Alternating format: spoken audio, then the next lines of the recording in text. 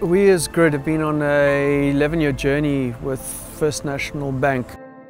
In the last 3 years we've produced 4 different campaigns, and I think this has been without a doubt the trickiest script, both to conceptualize, to get approved and obviously to produce under these conditions. It's been really challenging and at a crucial time for both First National Bank and for our country. Luckily we're working with Romance, with Helena and Greg again.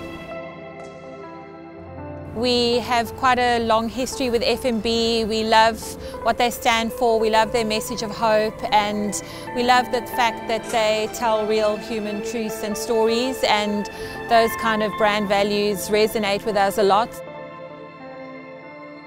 What kind of resonated with me was that this was a human story.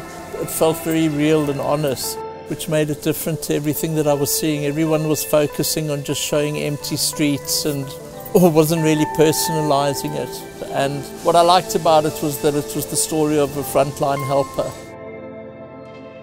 Just a very understated, humble story, and that it wasn't trying to be too overt, which is something that I think we've been missing through COVID. We've kind of lost that connection. And I think that's really what this script and narrative is all about. It's trying to inspire people to be aware of the decisions, the economic decisions they make on a daily basis. This piece raises the question and tries to remind people that we're really talking about the power and ability of average South Africans to have an impact and the possibility of helping one another. I think brands are going to have to almost reinvent how they're putting themselves out there, and obviously be very sensitive to the fact that I don't think people really want to see a product's agenda being pushed. So I think it's going to require a real sensitive touch with regards to how one approaches advertising.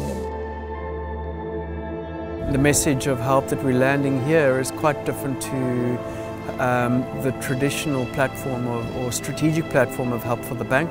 All of these little financial acts of help really make a big difference. This help that we've seen during this period is something that we should continue to build on and should form part of our daily lives going forward.